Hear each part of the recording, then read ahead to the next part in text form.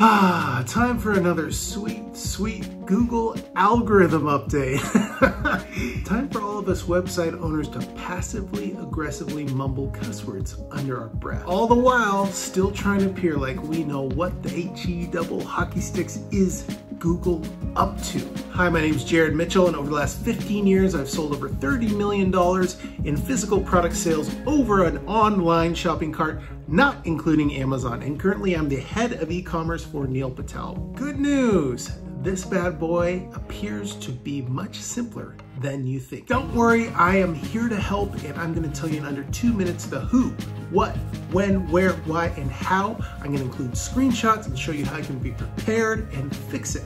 And I'm going to try to explain it to you like you're all fourth graders. Okay, not really. That's a joke, but let's do this anyways. The newest Google algorithm update is called the Page Experience Update. Gosh, why can't they make these things sound cooler from now on? These names are so boring. Remember when they had Panda and Penguin? Those were cool, right? Everyone loves a panda.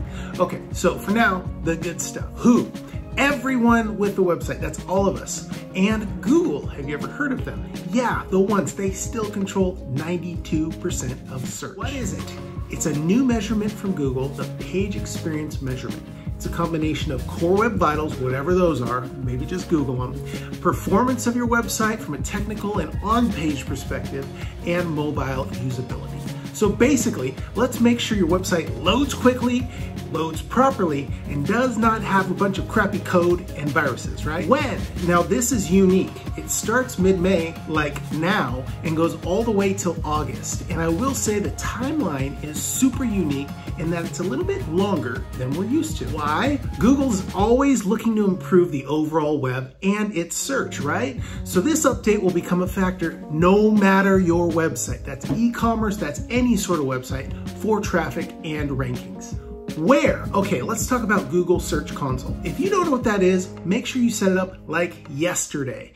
You can set it up really easily, search by the name of your platform like Shopify, and how to set up Google Search Console. Set it up right away. If you've already got Google Search Console set up, I'm going to show you right now with some screenshots how you can use it to be prepared Page Experience for this new algorithm is your new section. Core Web Vitals, the URLs marked as poor, fix those right away. You will also see a section that says needs improvement. Check those out as well.